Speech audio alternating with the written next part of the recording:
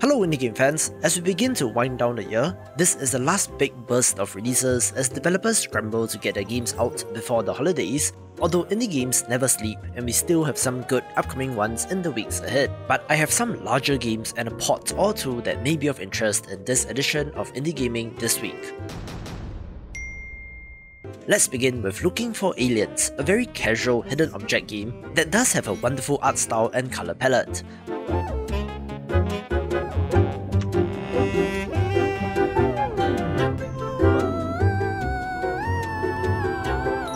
While not incredibly gameplay focused, I do think that the interactive hidden object game like Where's Waldo does have its place, which does remind me of games like Hidden Folks or Hidden Through Time, only with an extraterrestrial theme looking well made.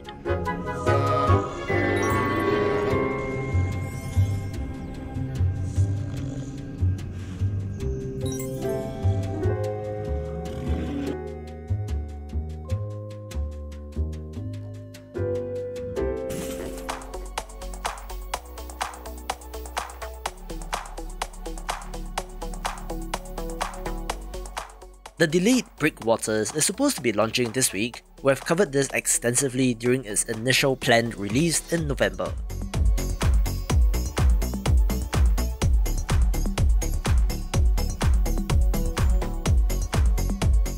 It's an open world title with a focus on sailing, exploration and fighting gigantic titans with some impressive looking water physics, so here's hoping that it finally makes it to release.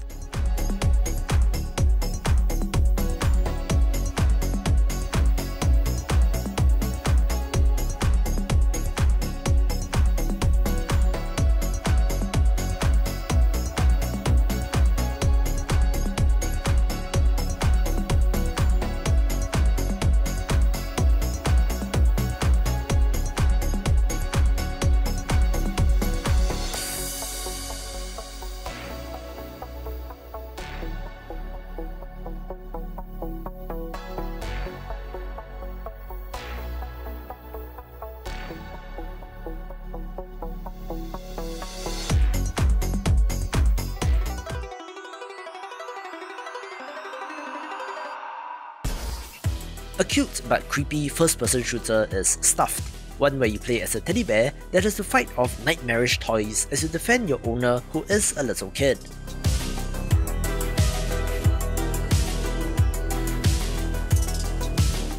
It does have a pretty interesting theme and is not a horror game per se, where the bear and the customization options do look pretty cute.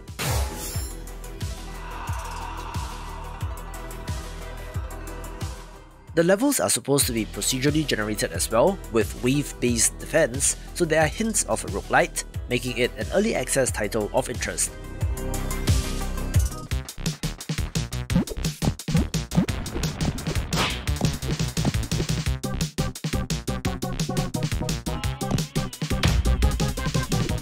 I had Silo Sibyl in my watchlist of 3D platformers since it really nailed that PSX aesthetic, where it's interesting to see how indie games are continuing to evolve as newer indie developers get into space.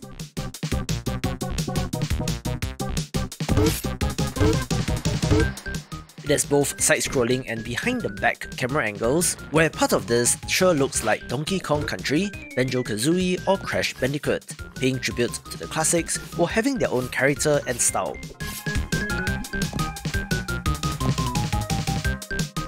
Interestingly, this will be an early access title, which is planned for about 6 months, with currently 2/3 of the planned content in this version at release.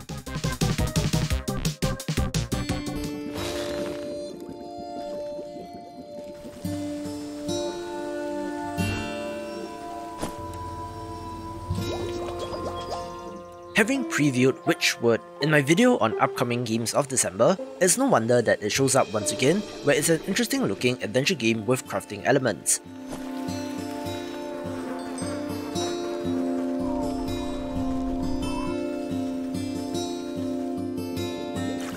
Play as the local witch in the woods, collecting ingredients, brewing spells, and passing judgment on the locals.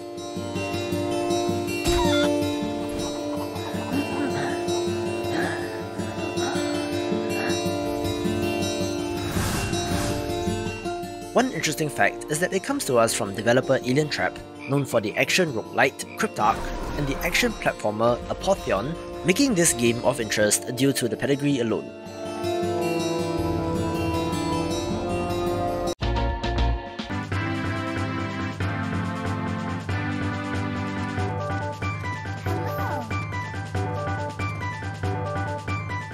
There are quite a number of bigger games of interest this week, beginning with Rune Factory 4 Special, getting PC, PlayStation and Xbox versions, following on from the 3DS and Nintendo Switch release. How is it? Yes. The original was released in 2012, where if you're not familiar with the series, this is a Stardew Valley-like farming sim game, but has more of a focus on dungeon crawling combat. But I'm happy to see this being brought to a wider audience, which hopefully means a similar treatment for Rune Factory 5.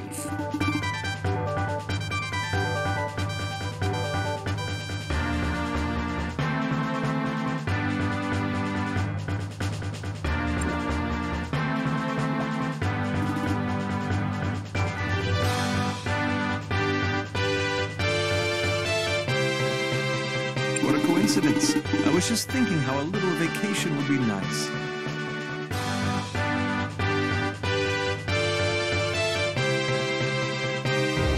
Well, looks like this is it, little buddy. My whole life is flashing before my eyes. I can't even remember how we got here. Come on, Max. Remember, we were back in the office. Wait, do the whole thing with the music and all that. Oh, all right. Developer Skunk Ape Games was formed from the ashes of Telltale Games, whose primary focus, for now, is on the Sam & Max series of adventure games, this time remastering Sam & Max Season 2 and re-releasing it as Beyond Time and Space. I remember playing the early Telltale games and thought that the writing was pretty good, making this worth a play even if you're not familiar with these characters. T-H-E-M! You want to jump in? You can read my mind, Sam. God, I hope not. Sam, they're all babies. They're more frightened of you than you are of them. It's the end of our civilization. But you can save us all. We'll take the case. Oh boy, real detective work. Aw, it's adorable. I think it might be a warning, Sam. Welcome, creatures of the night, to the zombie factory. With every soul I take, my army grows larger. What do you think you're doing? You know, the usual, traveling through time and stuff. We've been living over the gateway to hell all this time and never took advantage of it. Unwittingly bringing about the apocalypse is a first for us. I'm liking the sound of this more and more.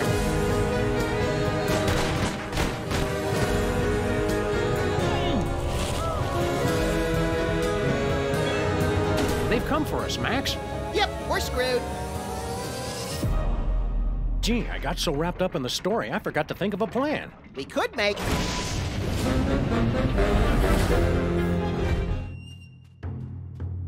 Nasty surprise. My lord? What was that? Hiding in plain sight. A no-brainer pick of the week is Shadow Tactics Blades of the Shogun Aiko's Choice, a standalone expansion to the tremendously popular stealth title from 2016, where this releases on the 5-year anniversary. Set in Edo, Japan, this release adds additional main missions and side objectives featuring some of the same characters, where if you even have any interest in stealth games, this is a must-play. No challenge. The story is still being written.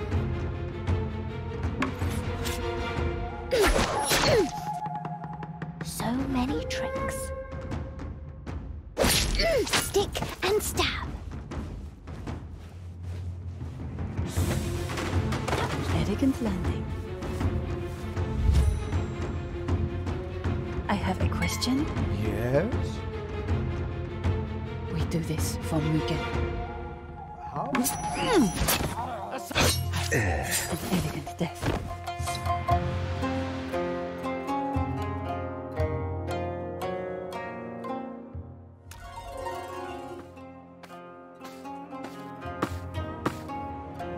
none shall remain standing.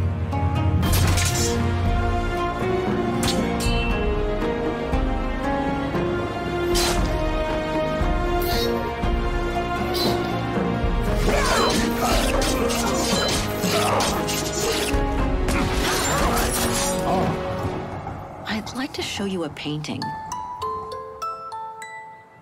A painting? Of someone I'm looking for. A girl who apparently looked like me. Indeed, she does look like you. In a world where we are playing Halo and watching G4 in 2021, it is perhaps fitting that we get a new Siberia game, an adventure game series that dates back to 2002, with the 4th and latest entry being The World Before, this time having a 2-protagonist setup in 2 time periods, with the returning Kate Walker as one of them and another character from 70 years ago. I'm interested in this for the lineage and historical significance. A group of scientists were staying at the refuge to prepare for an expedition to some faraway place in the east. You were my last hope. Like anything else in life, there has to be some compromise to get what one desires. It's like this painting has chosen me, but maybe I'm just kidding myself. There will always be a dream for you. In any case, I promised Katyusha I would find her. And we'll find out who she is, or was.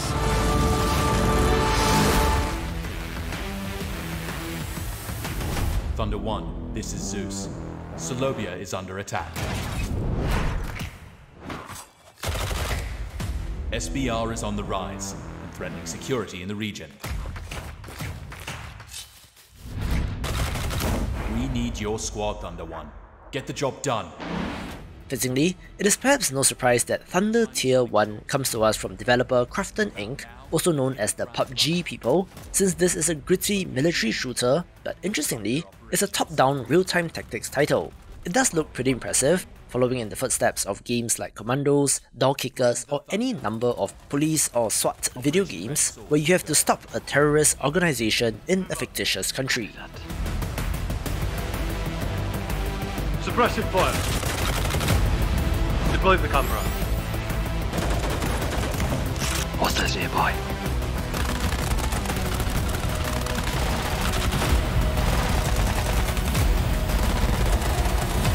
I hear something. They're on to us.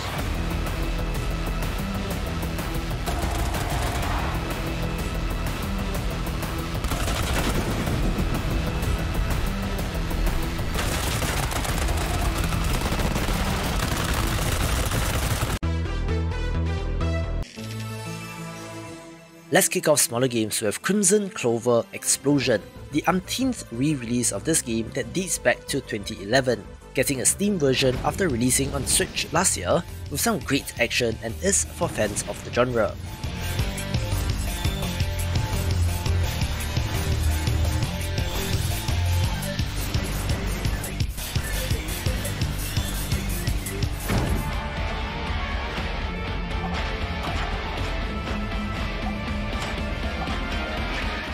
I just covered Deflector in Saturday's video on upcoming action roguelites, where they are releasing a free demo titled Specimen Zero, so check it out and look forward to the early access release next month.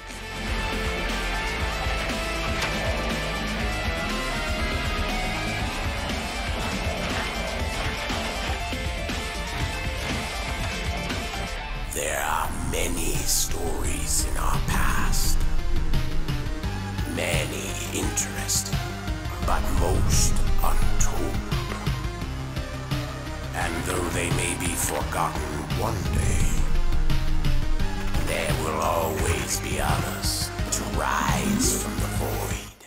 As we head into the home stretch for 2021, there are a number of interesting ports coming up, one of which is Loop Hero, the semi-idle roguelite deck-building, base-building RPG strategy game, which, if you cannot already tell, does kind of cross genre boundaries. It took over the gaming world in March this year and is finally releasing on another platform, so if you've heard good things about this but have yet to pick it up, this is your chance to do so.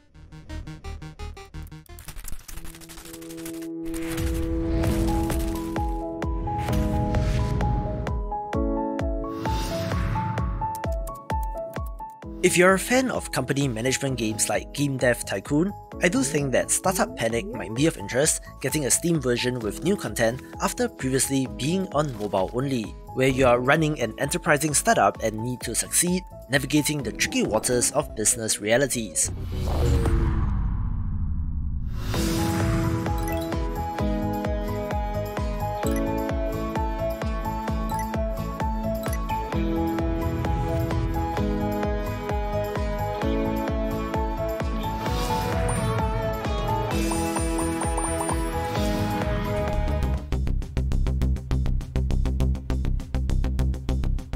Developer Silver Lemur Games is best known for the grand strategy title Stellar Monarch, and they are back with the sequel to this epic space empire management title.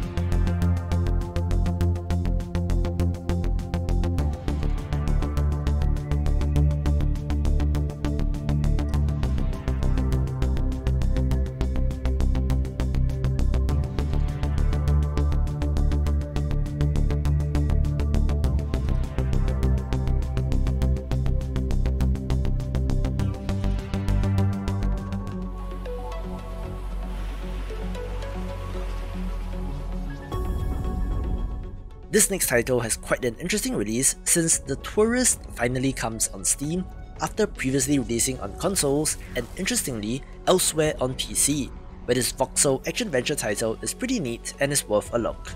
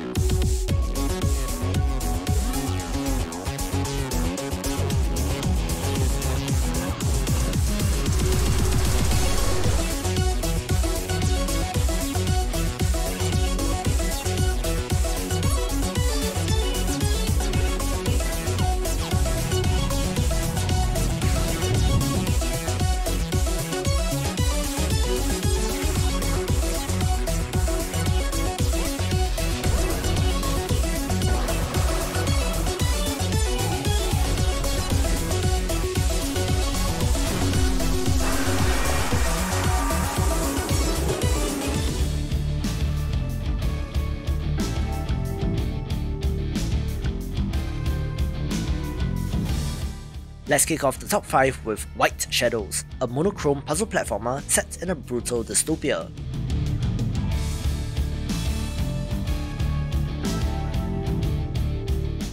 Of course, comparisons will be made to Limbo, but this does have some good looking 3D models.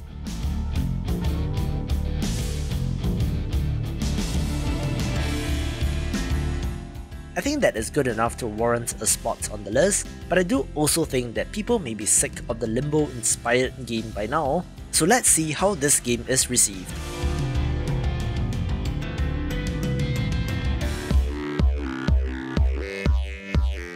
Loathe 3 is the latest entry in a series of minimalist pixel art precision platformers, where the twist is that you're able to place your own checkpoints, where, in what I consider to be the primary game mode, you only have a fixed number of lives to get through the entire game. It does contain the levels from the first and second games, making this the definitive edition, so to speak, where I quite enjoyed the original and would recommend this game.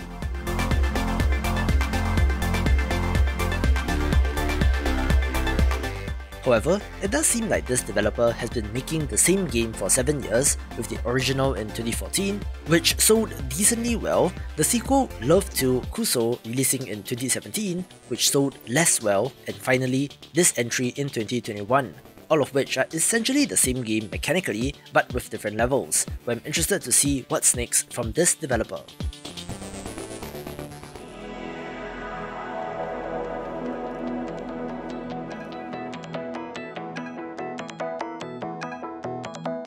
While I don't particularly have any affinity for games set in space, a wobbly physics puzzle game that looks pretty neat is Heavenly Bodies, one with a unique control scheme that looks like it's meant to be intentionally difficult to control, much like Surgeon Simulator, Human Fall Flat, and the like.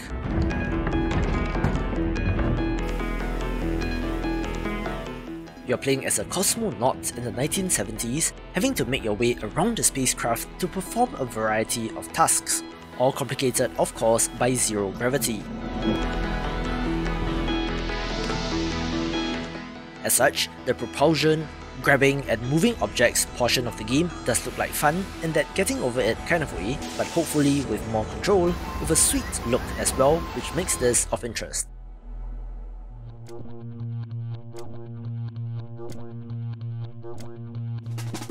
The winner for the most unique indie game of the week is Space Warlord Organ Trading Simulator, one that is as described in the title, where you're trading a variety of organs on the intergalactic market. Stock market simulators are quite an interesting subgenre of games, where the premise of trading organs is definitely unique, where the most interesting part is the narrative that revolves around this concept. Interestingly, it comes to us from a developer that worked on Hypnospace Outlaw and An Airport for Aliens currently run by dogs, where this looks to be an equally unique and memorable experience that I think is worth picking up. Hey all people trash, welcome to the Midnight Strut Session. Get ready to bloom in 3, 2, 1...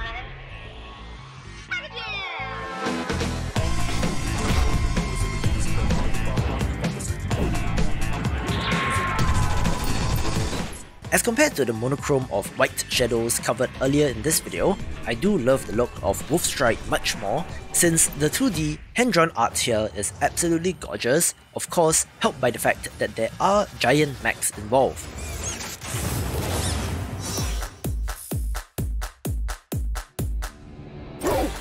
Play as a trio of friends, entering a giant mecha battling tournament, having to work odd jobs to get money for repairs and upgrades, with a narrative that is more than meets the eye.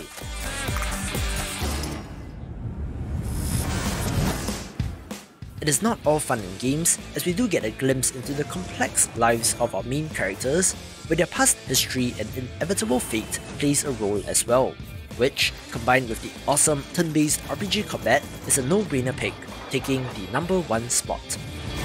For more RPG titles, watch these videos and I will see you after the jump.